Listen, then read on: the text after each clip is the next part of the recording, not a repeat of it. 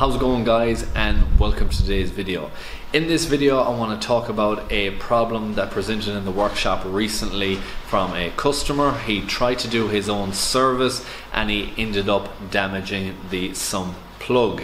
It came into us and then we had to rectify the problem, but what happened was it came in late on a Saturday and we found out, one, the oil sump was damaged and could not be removed.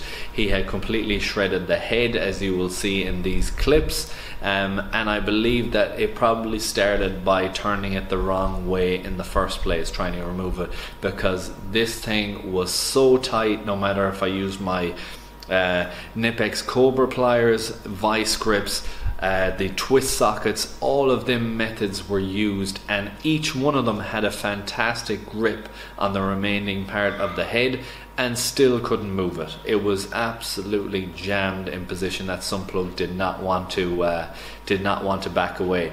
The other kicker was the oil level was high, and this sump plug had to be taken out on this day no matter what. We couldn't get another sump plug, so I had to come up with a solution for removing it and reinstalling it again. Also, we don't have any oil extractor to go down on the dipstick in the workshop, and as I already said, this happened on a Saturday. Part suppliers had stopped. All of the dealerships don't do any parts on that day, so it was a case of try and get this done for the customer so they could continue on their weekend without leaving the vehicle stuck in the workshop. Now, what I done here only applies in extreme cases like this, no other options, but if it happens to you, you may find that you're able to get it out using these methods as well.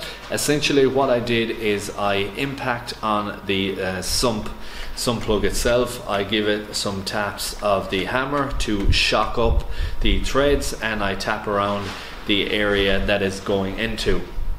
Now, I would recommend doing all the steps which I said, which is twist sockets, pliers, vice grips, and seeing if you can remove it that way. There's also some spanners or wrenches out there that have unique heads that can help unround it, but as you can see in the clips that I'm showing, none of those with the amount that was left on this particular sump plug would work. So essentially what I did was I got my chisel, I aimed it outwards of the sump so it wouldn't have any bearing on the sump, and we're trying to protect so no damage happens here. I'm trying to create a groove, so while I'm shocking into the edge, I'm also just trying to get a groove deep enough that I can angle and hit it hard. So I'm hitting it quite light until I create a channel within that sump plug head.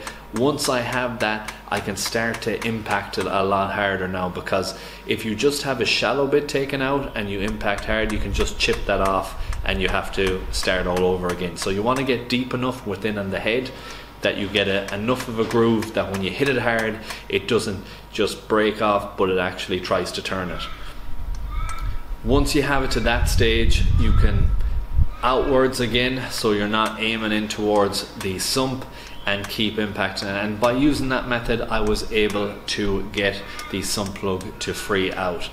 Afterwards, because I had to use the same sump plug again, the customer needed the vehicle, we couldn't get any replacement, there was nothing in store and there was nothing in stock.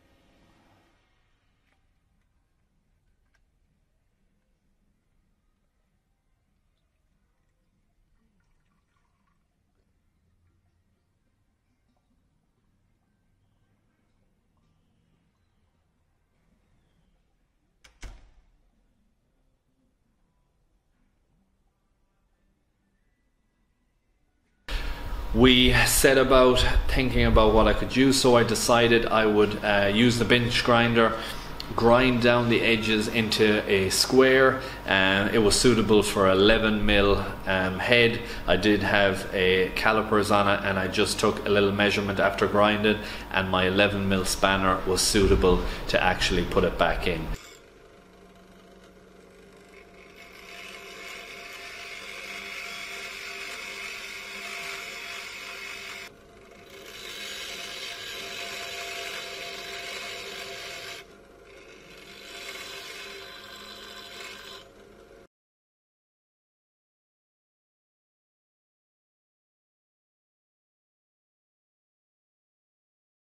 Very simple tips, but if it ever happens to you or you run into it in the workshop and you have no other way out, this can be a very useful method to removal. I hope you enjoyed this video. I hope you found it useful. If you did, please like, share, comment and subscribe, and I hope to see you in the next one.